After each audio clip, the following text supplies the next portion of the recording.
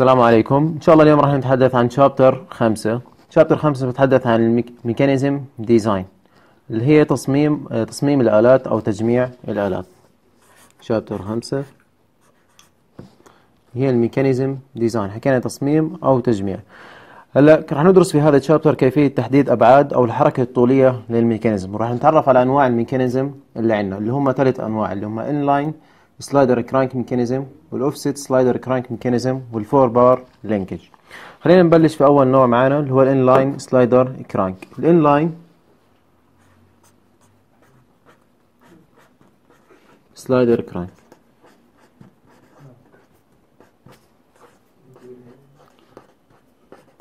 طبعا بيكون بهذا الشكل، بيكون في عندنا فريم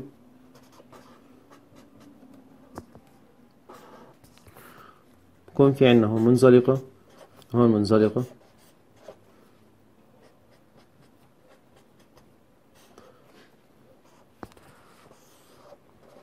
هون بكون عندنا فرق الإزاحة بيناتهم اللي هي الدلتا ار، هون اللينك الثالث، اللينك الثاني، هون الفريم. هاي نسمي النقطة هاي A والنقطة هاي B. هاي الدلتا ار، دلتا ار ماكس. هلا الدلتا ار ماكس نحسبها من خلال هون دلتا ار زي ما تعلمنا في الشابتر السابق، هي عبارة عن دلتا ار عبارة عن R2 ناقص R1. هاي الانلاين سلايدر كرانك. الانلاين سلايدر كرانك راح تلاحظ انه الفريم هذا بيجي على مستوى السلايدنج، دائما الانلاين بيجي على مستوى السلايدنج، بحيث النوع الثاني اللي عندنا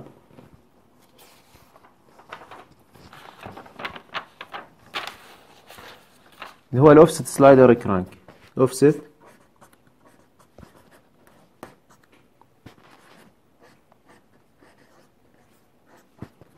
كرانك في هذا الشكل راح يكون في عندنا فريم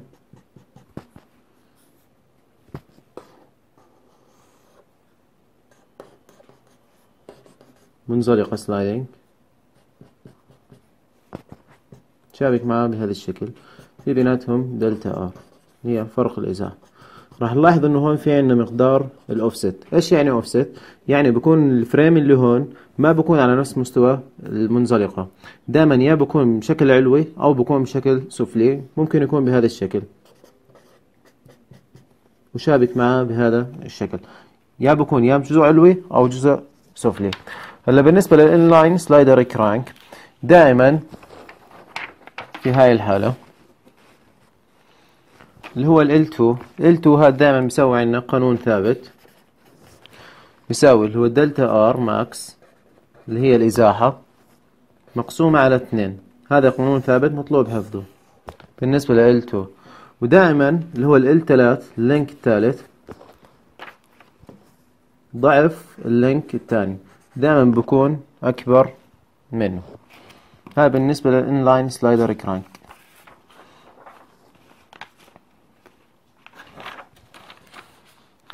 بالنسبة للأوفست سلايدر كرانك دائما L3 نفس الشيء تقريبا أكبر من L2، وL3 بكون 5 أضعاف L2، 5 أضعاف L2.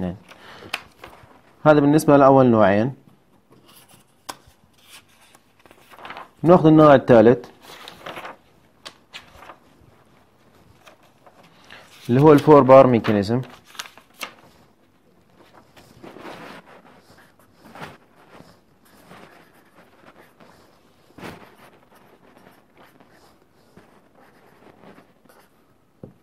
الفور بار ميكانيزم بيكون عندنا فريم بهذا الشكل، في عندنا هون فريم،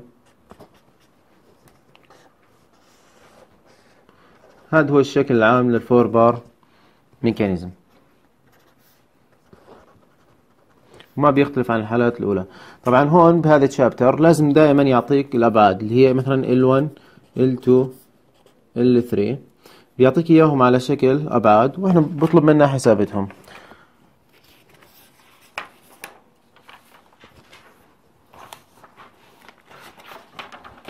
طيب هلا في شغلة دائما لازم نتعرف عليها، انه مثلا خلينا نفرض انه في عنا هون عربة أو سكة قطار. هاي السكة في عليها عربة بهذا الشكل. هلا هاي إذا كان فيها مثلا عليها حمل معين، مثلا خلينا نحكي 20 كيلو، بالتالي هاي زمن ذهابها راح يكون لها زمن معين، تايم معين، خلينا نحكي مثلا 20 سكند. في عنا هون سكة ثانية عربة، ولكن هاي العربة فارغة ما فيها اشي. هاي العربة بس بدها تروح بهذا الشكل راح تكون سرعتها أكبر من سرعة العربة اللي فوق، لأنه العربة اللي فوق في عليها مقاومة، فبالتالي وهي رايحة راح يكون في عليها مقاومة، بالتالي راح تكون التايم تبعها راح يكون أقل من التايم اللي عندنا هون، بالتالي هاي سرعتها راح تكون بشكل أكبر. على سبيل المثال راح تكون 5 سكند.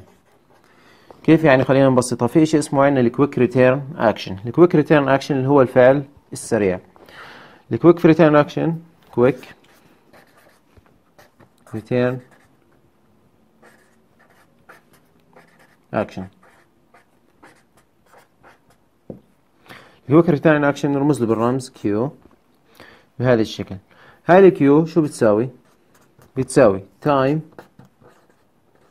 اوف ادفانس اللي هي زمن الذهاب او زمن التقدم، مقسومة على تايم اوف ريتيرن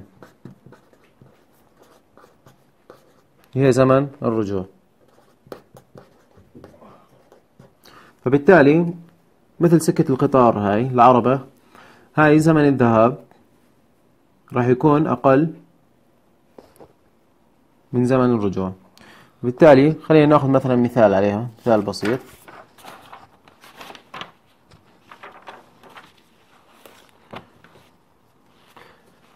في عنا هون مثال بروبلم 5.2 من الكتاب.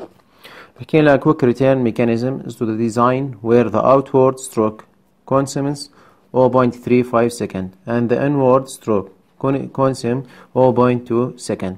معطينا أول شيء outward للخارج،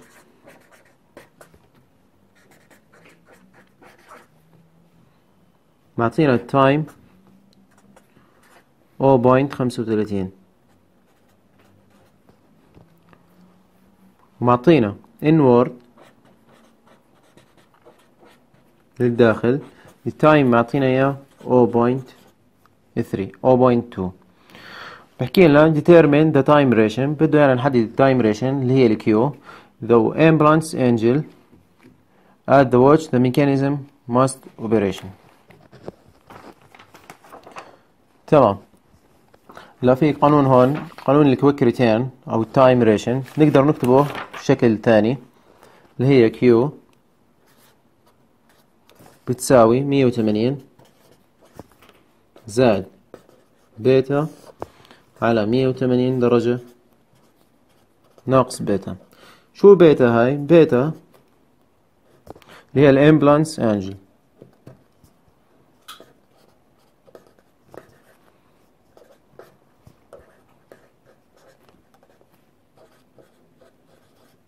امبلانس انجل. يا اما بنستخدم القانون هذا يا اما بنستخدم القانون هذا. طبعا وبيتا في إلها قانون تاني بنفس الوقت اللي هو بيساوي 180 في كيو اللي هي التايم ريشن ناقص 1 على التايم ريشن زائد 1. هذا قانون بيتا. نرجع لسؤالنا، بدنا نحسب الكويك ريتيرن او التايم ريشن. تايم ريشن شو بيساوي؟ حكينا اللي هو تايم اوف ادفانس على التايم اوف ريتيرن. طيب يعني عندنا او بوينت اللي هو زمن الذهاب 0.35 على 0.2 راح يطلع عندنا 1.75.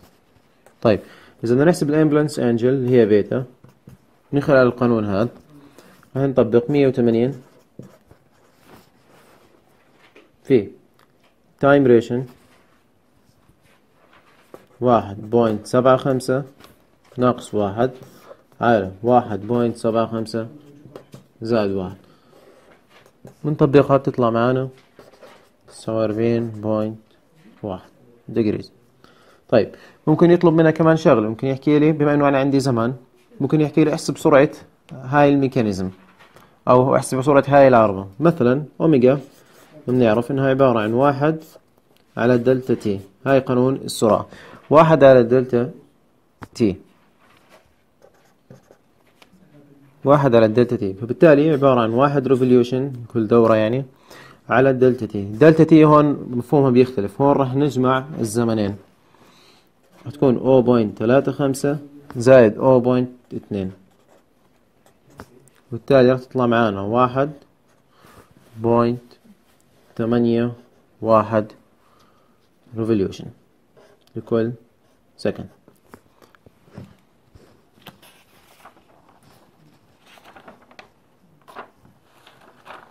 طيب خلينا ناخذ كمان مثال، هذا بروبلم 511 موجود كمان بالكتاب. هاي البروبلم بحكي لنا انه في عندنا سلايدر كرانك ميكانيزم with the time duration stroke of the delta r، معطينا الازاحة time per the cycle of the use either the graphical analytical method specific the link length، بده يعني نحدد طول L2 و L3 وعطينا ال offset distance L2 L1 and the crank speed، معطينا ال Q هي مقدارها 1، معطينا الدلتا ار ماكس مقدارها 0.9 ملي متر، ومعطينا الدلتا تي اللي هي التايم كامل، زمن الذهاب وزمن الرجوع مجموعين مع بعض 0.4. طالب منها طول L2 وبده طول L3. طيب ل L2 حكينا انه قبل شوي انه في عندنا قانون متفقين عليه انه هو عبارة عن دلتا ار ماكس مقسوم على 2. دلتا ار ماكس معطيني اياه 0.9، نقسمها على 2 هتطلع معانا 0.45 ملي متر. طيب بالنسبة ل L3 حكينا كمان في لها قانون، طبعا احنا هون شغالين inline slider crank mechanism. L3 حكينا هي عبارة عن 5 أضعاف L2، 5 مقدار L2 اللي هي 0.45، بالتالي بتطلع معانا اللي هي 2.4 ملي متر.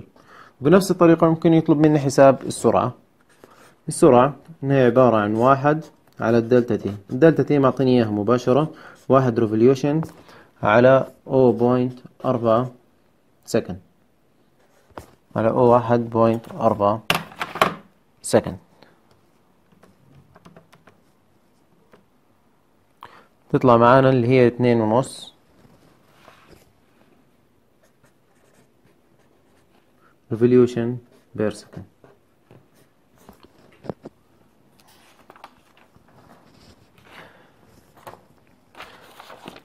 في عنا هون مثال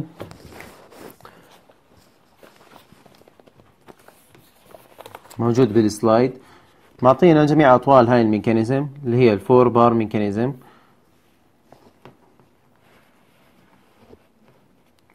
وطالب منا نحسب ال L2 وال L3 ونحسب له السرعة. هون في عنا 4 بار ميكانيزم، هاي الفور بار ميكانيزم معطينا الستروك اللي هو زمن الذهاب على زمن الرجوع اللي هو كويك ريتين، معطينا اياه اللي هو 1.15، ومعطينا الامبلانس انجل 55.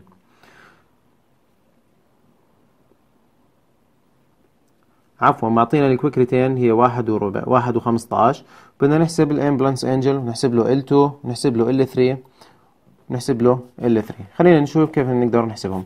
أول شيء هاي في عنا الفور بار ميكانيزم، في عنا طول الضلع هذا اللي هو أطول ضلع في هاي الميكانيزم بنسميه L3 زائد L2، أقصر ضلع في هاي الميكانيزم بنسميه L3 ناقص L2 اللي هو الضلع هذا اللي هو من هون لهون. بالنسبة للضلع هذا اللي هو تاع الفريم اللي هو L1، وهاي الانجل وهاي الانجل. خلينا نشوف كيف نقدر نحسب هذا الميكانيزم. طيب اتفقنا انه معطينا الكويك ريتين معطينا اياها اللي هي 1.15، بدنا نحسب قيمة بيتا. بيتا بشكل مباشر بنحسبها من خلال القانون، هو عبارة عن 180 في الكويك ريتين ناقص 1 زائد 1.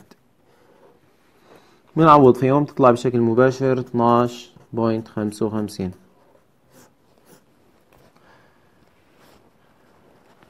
طبعا احنا حكينا هون انه معطينا الاطوال، معطينا L4 على شكل معلوم، معطينا طول L4 هو 4.0 انش.